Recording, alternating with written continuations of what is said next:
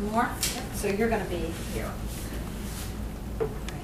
Now, what's really nice about these flour sack towels is you're going to have to use 2 towels. Just use one. This dough's pretty active. Did you see how it's been sitting out since about 8:30 this morning?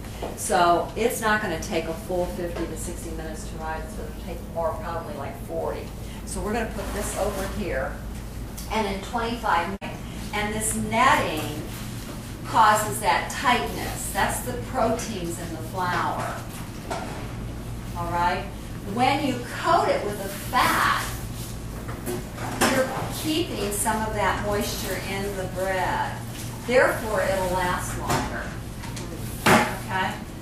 French bread is the bread, like it's the virgin bread. It has none of that in that. It's just flour, water, yeast, and salt.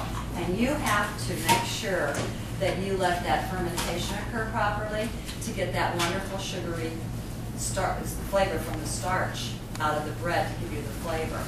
When you coat it with olive oil and all that other stuff, you're not as concerned with the flavor of bread. You know what I mean? I mean, there's other flavors going on. That's why this bread is, to me, the artful bread. Master this and you can master everything. Now, it tastes pretty good.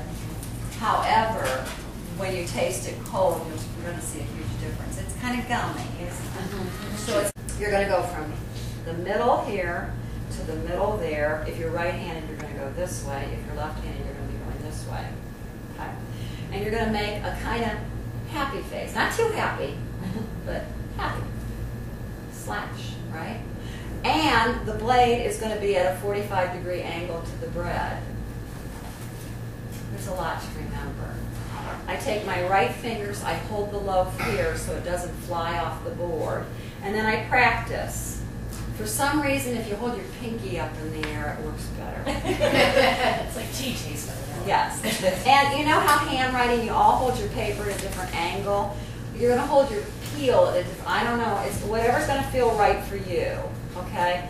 I like to have mine kind of parallel to my body. And here we go. The faster you do this, the better the slash. It's fast, and it's just the tip of the blade, not the whole blade.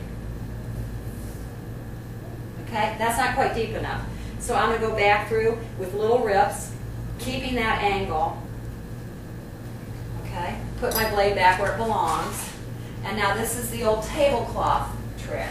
You're going to put the peel where you want the loaf and then jerk it. And then the bread stays in the oven. So you always check to make sure it's not sticking, right? Okay. I'm going to go on the far left.